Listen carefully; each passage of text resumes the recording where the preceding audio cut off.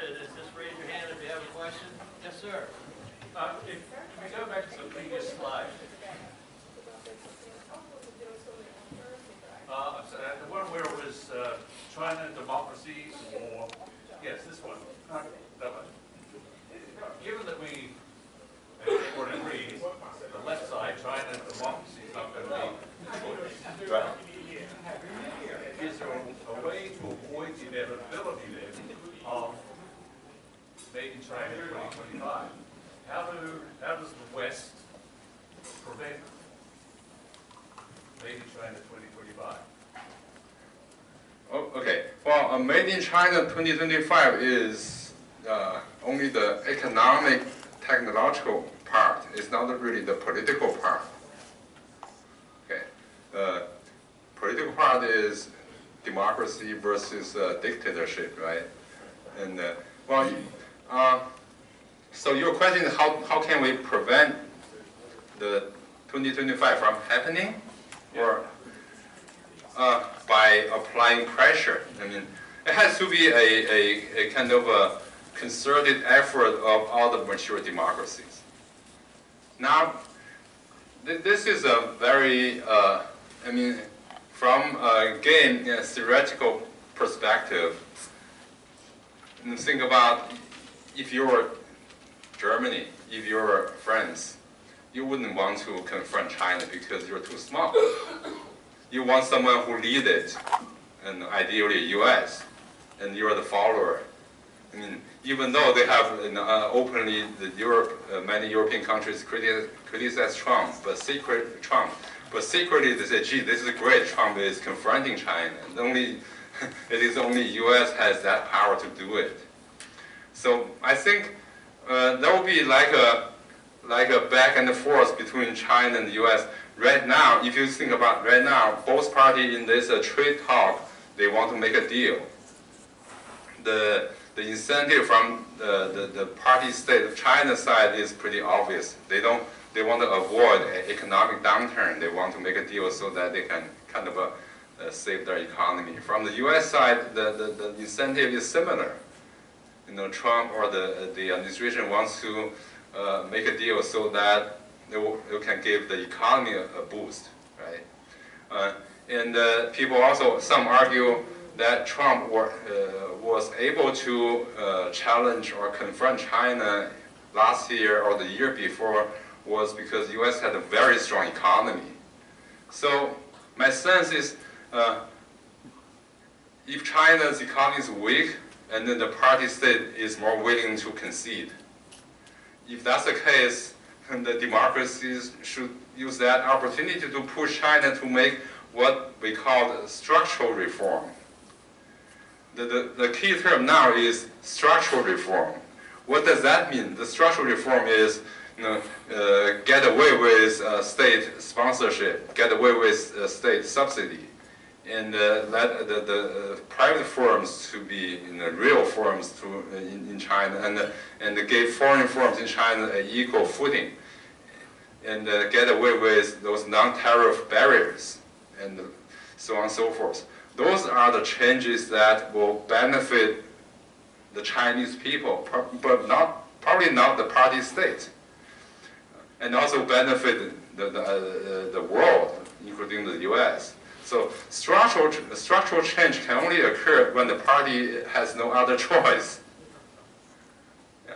So I kind of in the long term I see the back and forth when the U.S. economy is strong, the U.S. should demand more because the U.S. can have more cushion if China retaliates. But look at here. The reliance on the foreign trade for the U.S. is much smaller, although it's 27%. But compared to China, we're less sensitive to world trade. So the new tariff imposed by the Chinese government on the U.S., the impact is much smaller than the tariff we impose on China.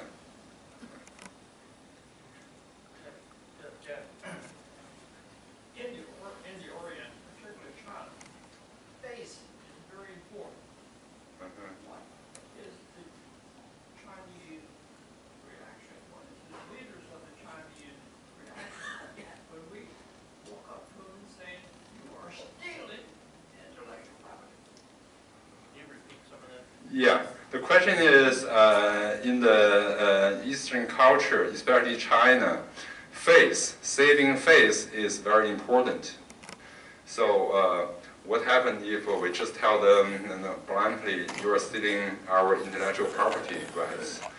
I agree with you. It's not taken well in China. But I don't see any other way you can see it. That's the only way you can see it. I interviewed a manager of an American firm in China. He's my relative, so I interviewed him. He said their product is much better than the Chinese counterparts, but the Chinese counterparts quickly steal their technology and replicate their products. And he used the example, said we sell this part for $10,000, and the Chinese competition said okay. They would come to my client and said, no, we can give it the same part to you, $2,000. So the American can sell you one really good, superior part for $10,000. I give you 5, because they save all the R&D costs. There's no R&D cost for their part. And this American manager said, we catch them red-handed. We catch so many cases. We present our product, the counterfeit to the Chinese party, to the Chinese official. They still don't admit it. They just don't admit it. They don't care. It's a very just appalling. I would say, don't buy this face-saving thing. Just tell them directly that this is it. That's really this is the plain facts. Yeah. In the back, yes, sir. Yes, thank you. Do you think it's feasible for the U.S. to outpace and thereby undermine Chinese investments in some of the Belt and Road Initiative investments? Some of the countries that immediately come to mind, for example, Pakistan, Malaysia, Croatia. I think there's a growing fear of a lot of debt traps. This has been something that's been touched on by a lot of different researchers. Do you think it's feasible for the U.S. to outpace them? Well, I'm not an expert on the U.S. side, but I don't think it's feasible because the two systems are very different. We can look at the Chinese side so we can figure out whether it's feasible. The Chinese side, the deal is, I showed that they spend over $1 trillion, but it's not really free money. The typical deal is the Chinese government will give the loan to the host country government, and the host country government really will not see the money because the Chinese, the stipulation of the loan is you have to use Chinese contractors. So the state-owned construction firm will actually get the money and go there and build whatever is built. And the host country will have to shoulder the service of the loan. So usually the Chinese contractor, so I would say maybe 95% of the loan goes to the Chinese contractor, 5% goes to the corrupt officials of that host country. And that's the deal. And I cannot see that the U.S. will replicate that kind of the structure. And look at here, they have 50% of control of the resources. They do have a lot of money to spend. Yes, sir, right there in the back. Do you see China physically expanding? I've heard rhetoric of regaining Taiwan. They're building islands in the South China Seas. Do you see the possibility of them wanting to open military bases overseas like we have? Sure. Well, again, I'm not an expert, but I'm less worried about the military aspect. In the South Sea part, I'm more worried about the ideological war, just as I presented. And the Taiwan issue now is very much on the agenda because Xi Jinping just made his New Year speech on Taiwan. And Xi Jinping made it very clear China will never give up the option of using military. And China wants one country, two system model that they use in Hong Kong. They want to apply that to Taiwan. And that really pissed off outrage all the Taiwanese. So Taiwan has two parties, right? The old Kuomintang, which is called the Blue Party, and the pro-independence party, the People's Progressive Party. They call them Green, the Green Party. The Green Party is pro-independence. The Blue Party is kind of pro-unification. But even the Blue Party now is embarrassed and cannot agree with Xi Jinping. So Xi Jinping, the Communist Party's mentality is they only use force. It doesn't care about public opinions. You know, from their perspective, the public opinions of 20 million people in Taiwan is nothing compared to 1.4 billion in China. But to me, I think that is also not as urgent or as worrisome as their ideological expansion. They're bribing the world. Yes. Last year, in one of our forums, I remember asking Dr. Brunstone if we were witnessing the beginning of a new, not of a new, but an economic Cold War. A few months fast forward, and especially after listening to you, I'm convinced that we already started one. I'm not, an expert in Chinese studies by any means, but my uneducated guess is that China seems to be winning that war already. Do you see that is true? Winning which war? The economic Cold War. Yeah, repeat a little bit. Okay, his point is earlier he had some doubt about whether we are engaged in the Cold War, but now it's pretty clear. But your point is that in terms of economic Cold War, China appears to be winning. It's way ahead. And I say that, excuse me, because of what they're doing in places like Africa. Okay. With the Belt and Road Initiative, they have to be there to understand that China is way ahead. Yeah. In terms of expansion in the world, using economic means, yeah, China is ahead of the U.S. And also, China is still a developing economy, right? And we're a mature economy. We can only have 1 or 2% growth every year, although we have a much larger, still a slightly larger base, and the Chinese economy grows much faster. So in that regard, the gap is narrowing. In terms of technology, China is catching up rapidly, very rapidly. Even without stealing, or even, because it's always, catching up is always faster. They can just independently replicate, reverse engineer, while we have to be original inventors. So, in that sense, I agree with you. But again, the emphasis is not whether they can grow faster than us. I mean, it's not a bad thing if they grow faster, because we still hope if they have a newly independent middle class, they have more people who are affluent, they demand democracy, right? We still hope for that. The worry is structural difference. The worry is the unfairness between the countries. That is what we worry. I mean, as we mentioned in the talk, the trade barriers, those intangible or non-tariff barriers. For instance, China recently promised they will have a better protection of IP rights, intellectual property rights. They even established a new court, a court of intellectual property rights. Do we believe it? Do we trust it?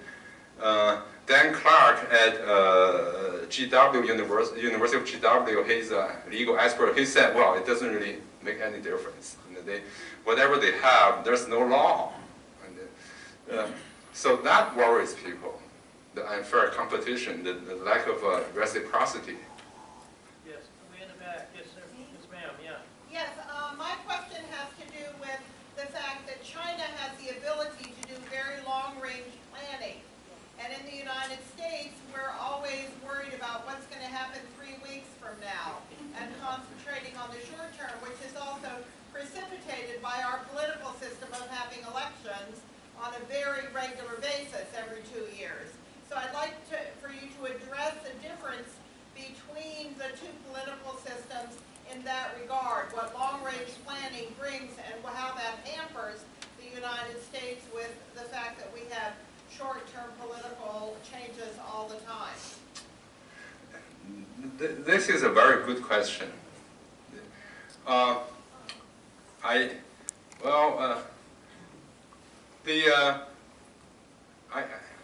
think it's Winston Churchill's comment that democracy is a dangerous thing, but it's the safest thing we have. So, democracy inherently is like this. There's no, you don't have the authoritarian government to have the ability to have a 5-year plan, 10-year plan. That is the signature, the brand name of communism, 5-year plan, 10-year plan. I share your worry there that we don't have that capability, but in the same logic,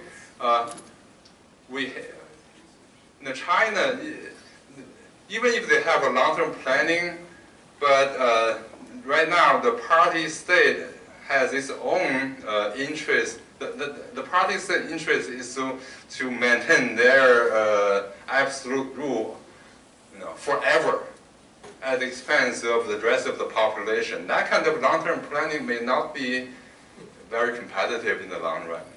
So, yeah. By the way, I recommend this book by Michael Pillsbury, by 100-Year Marathon. You can. He argues there is a long-term plan, a 100-year plan, because the party seized power in 1949. So Pillsbury argues that by 2049 they will overtake America. They have a secret plan. That's an interesting reading. Yes, sir. Yeah. The national debt of the United States is somewhere north of $17 trillion. Of that, the Chinese own according to Wikipedia, $1.8 trillion of it. One of the things that was curious to me during really the days when it was the trade negotiations were at their lowest point was why the Chinese government simply didn't show up for treasury bill auctions. Do you have any thoughts on that? Say it again. They don't show up. Why they own $1.18 trillion of U.S. debt. Right. And so to put pressure on the United States, all they had to do was not show up for a treasury bill auction, and it would cause enormous disruption to our interest rates. Why did they never pull that out of the hat? Well, my reading is they will be hurt as bad if they do that, right? Right. Because why do they own all the U.S. treasuries? It's not out of their goodwill, right? Yeah. It's a weapon, actually. No, well, I don't view it as a weapon. I think this is an economic necessity. Their surplus of U.S. dollar is a result of their trade, right? Where do they park their dollars? I mean, they look at around the world. That's the best way to park it is U.S. Treasury. That's their best choice. Well, if they dump it, they themselves will hurt first. If I could clarify, Yeah. it wasn't that I would say they would dump it, because they can't Right. go anywhere else. All they have to do is not show up for one treasury bill auction, and the interest rate in the United States will just skyrocket, because who else is going to buy the debt? Well, I'm not very current on the current situation there, but again, my reading there, correct me if I'm wrong, I think they're gradually reducing their holding a little bit, but that's only to some point because they have nowhere to park their U.S. dollars. Yeah, they repeatedly they said they don't want to use it as a weapon because they cannot. I was from the first class of Peking University in economics right after Mao's death. We called ourselves the class 77 because that was the year we took the exam. It's not the graduating year. We graduated in 81, 82. One of our classmates, Yi Gang, now he is the governor of the central bank, like about half year.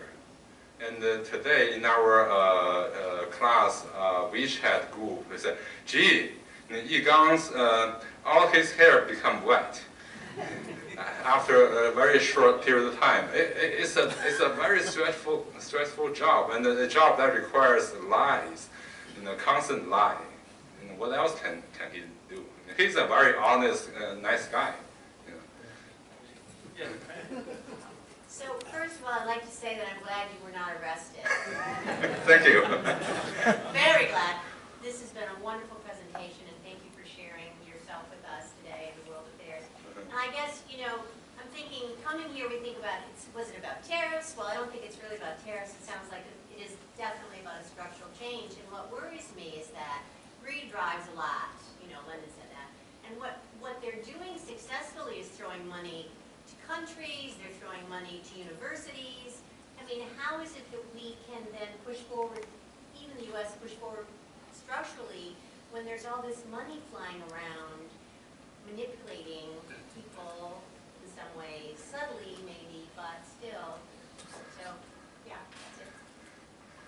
Yeah, again, very good comment. Money can buy a lot of things, but I don't think their money can buy them true respect. Deeply, I don't think people have any respect for their system. Very few. But again, it's a prisoner's dilemma. In the traditional game perspective. If we as I said, the smaller countries, they cannot, or they choose not to confront China, but they really secretly hoping that U.S. or some lead country can lead that effort, and so they can follow and have a concerted effort to maybe push China to change. So what the U.S. government should do is to unite all the countries to have a kind of a united front on this effort. That would be more effective.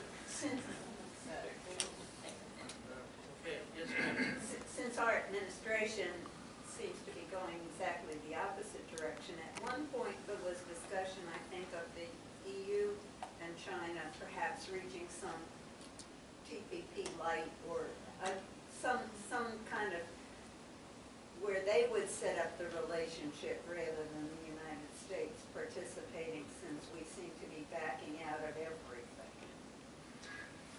Yeah, well, hopefully I had the same view. I mean, TTP is from mostly Asian and the Pacific countries. They just made it happen, and there is some comments that U.S. may join later. I hope very much so that we will join it.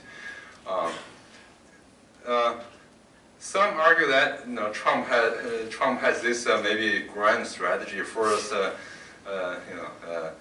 made disruptive activities, but eventually come back. But one thing that is certain that Trump did confront China in many key areas that push China to change, and in many areas, China, the party state of China is cornered, and we will see what happens. So there is a little bit of hope. Thank you.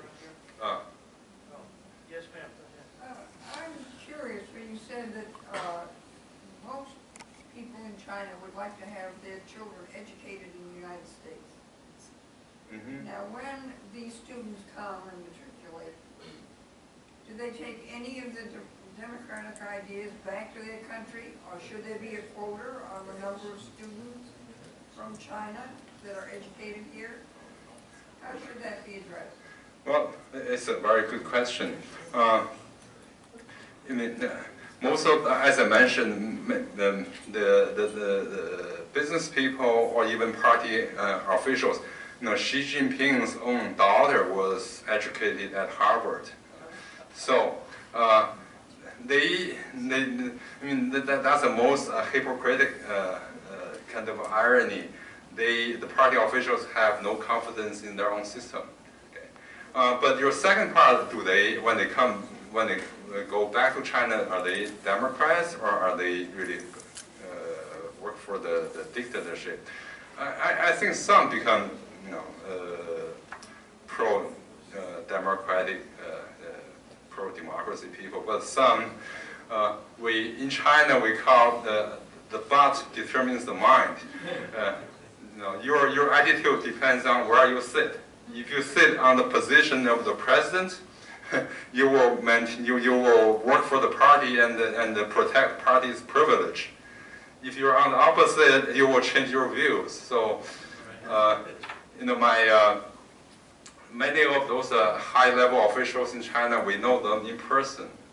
On a personal basis, they're nice people, and some of them read really well read. I remember the current premier, Li Keqiang. He was my classmate. He discussed John Locke with me, so he knows all the property rights. But now he has to be a party defender. It's just his behind determines his mind. Yes. Professor, thank you very much for a very insightful presentation.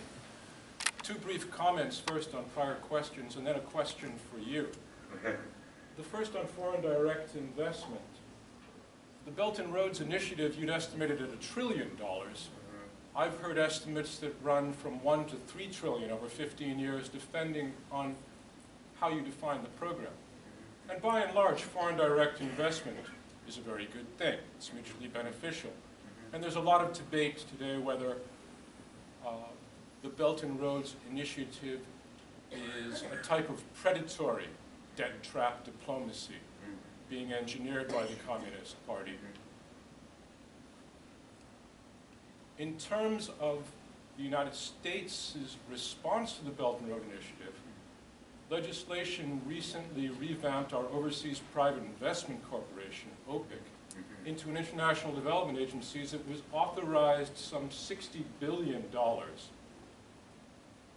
to support U.S. foreign direct investment. And it was presented in the U.S. Congress as a counterpoint to the Belt and Roads Initiatives. So I present this just as a question of relative size. $60 billion of U.S. authorizations versus a Belt and Road Initiative, admittedly over a 10 or 15-year time frame. That's between $1 and $3 trillion. Second question that was raised was on China's expanding military interests and defense capabilities overseas. It's interesting to note that China's established a military base on the Horn of Africa in Djibouti, where the United States and France both have current military bases to protect strategic straits. There's also some concern as to whether the Belt and Roads Initiative investments in port facilities overseas, including Gwadar Port in Pakistan, including a port in Sri Lanka, will eventually allow China to expand its military presence in those strategic locations as well. My question for you speaks to U.S. China trade negotiations. This last week, there were mid-level talks in China. This coming week, there are going to be higher-level bilateral trade talks. Do you see an agreement being reached, given that some of the fundamental demands that U.S. trade negotiators are making are not simply to address a deficit, but are to fundamentally alter China's way of doing business? Thank you. I'm probably more pessimistic about the results of the talk. First of all, so far we have not seen any concrete results from the talk. I mean, the U.S.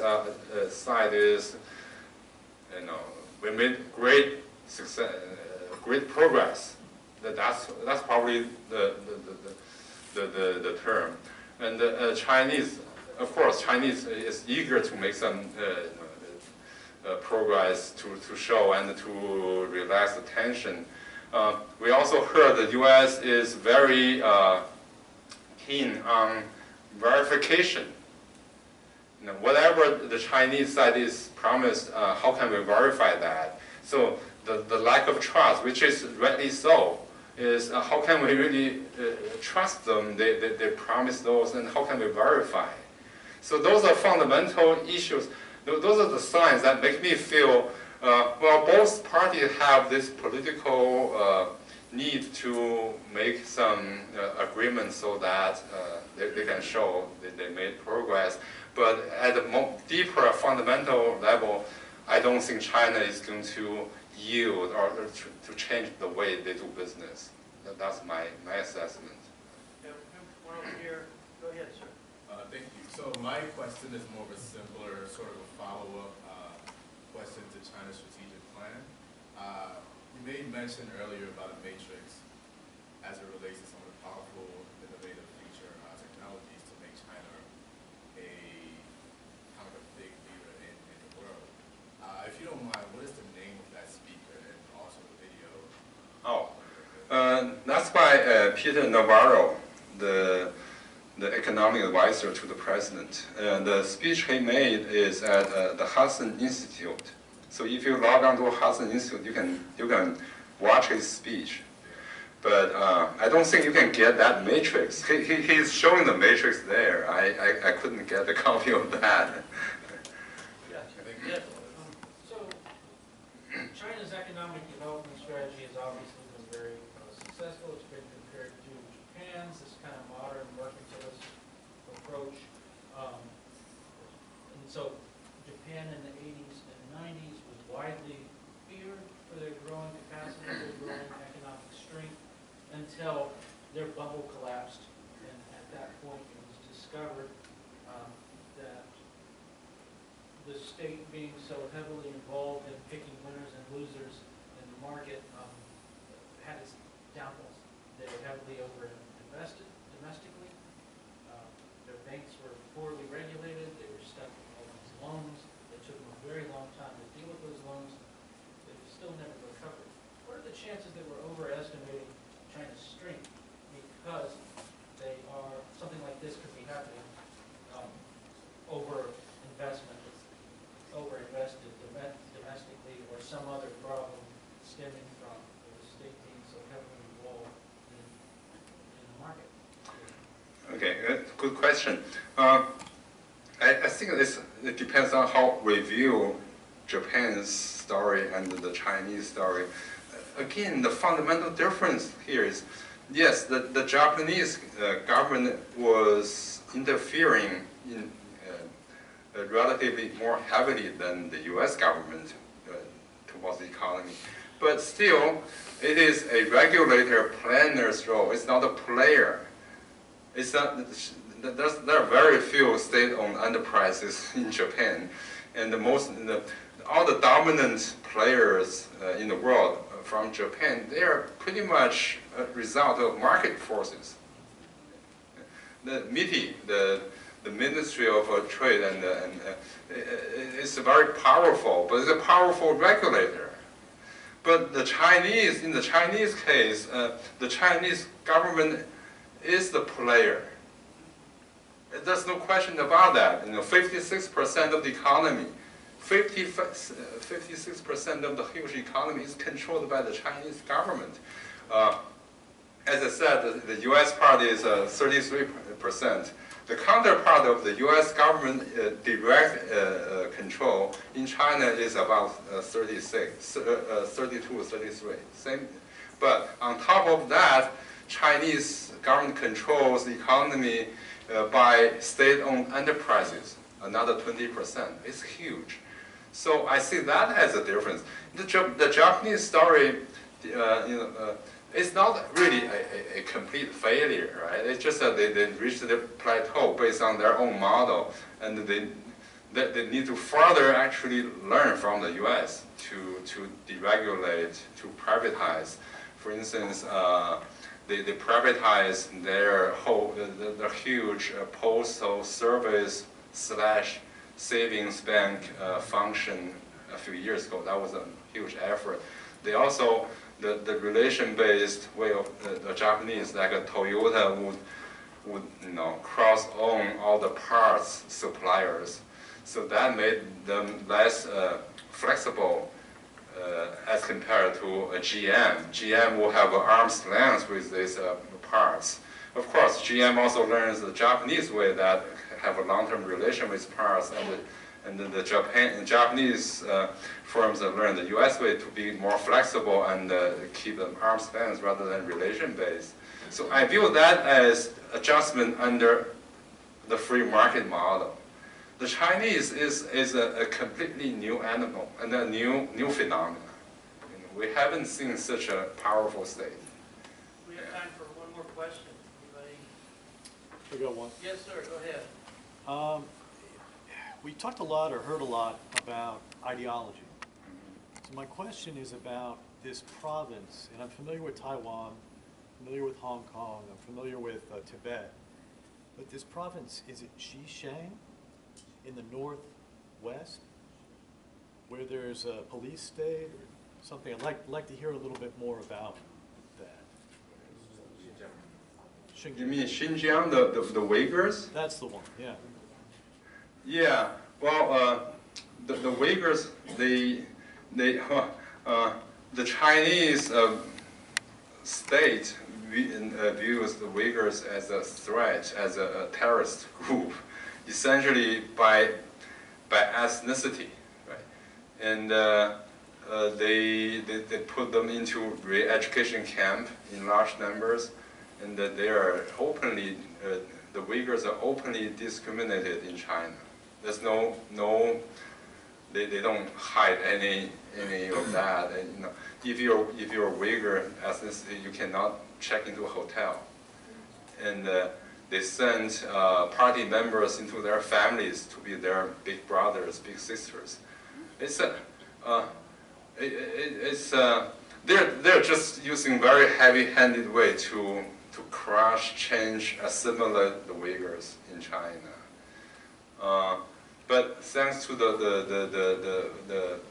the pressure from the world, they seem to be a little bit of a change for the better. They released some of the Uyghurs from the education camp, and they said they will allow foreign visitors, Congress representatives to visit those. But we have yet to see if that's for real. I don't know whether that answers your question, but sure. The party will have a long-term issue with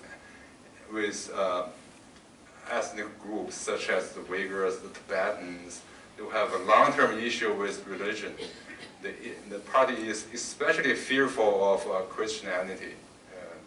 They just well, the party itself is God, is the God, so they will not allow any other worship. That's a fundamental issue. Dr. Shaomin Lee, thank you very much for not only an insightful presentation, but also for answering some pretty tough questions. And it remains to see what will happen from here. But in the world of negotiations, you first try to understand the other party, and then you try to be understood. And today, I think we had a good chance to try to understand the dynamics going on in China. And maybe when we see the news coming out of the negotiations, we can maybe understand why or why not we're able to reach some agreements. But you've really helped us out a lot. And on behalf of the council, we have a small stipend for the work that that you did. It's not enough to pay for your plane ticket coming here, but also a Jefferson Cup from the World Affairs Council, a cup designed by Thomas Jefferson as a symbol of respect and friendship for all the visitors at Monticello when they visit him there. So thank you very much, sir. It was an Athenian general way back in the year 430 wrote a book and a chronicle of a Peloponnesian war between Athens and Sparta. And in that book he makes the point that a rising power challenging an established power could and quite often results in conflict. The Thucydides trap, that's what it's called, was explained by Dr. Fred Berkson when he was here in September on an article that he wrote that, and hopefully we can overcome the tendency here where a rising power like China challenges an established power like the United States, and let's hope it does not result in conflict. However, over history, it's been about 80 to 90% of the time that's resulted in a conflict. So hopefully we're smarter today and that won't result in that, but it remains to be seen. So thank you very much, sir. Before we go, I do want to thank our sponsors, especially the Norfolk Academy for the use of their facilities, and Dr. Dave Reselman for helping us get all this stuff established today. And also the Norfolk Arts and Humanities Commission. Their generous grant every year helps us to maintain this business and continue to conduct these types of programs.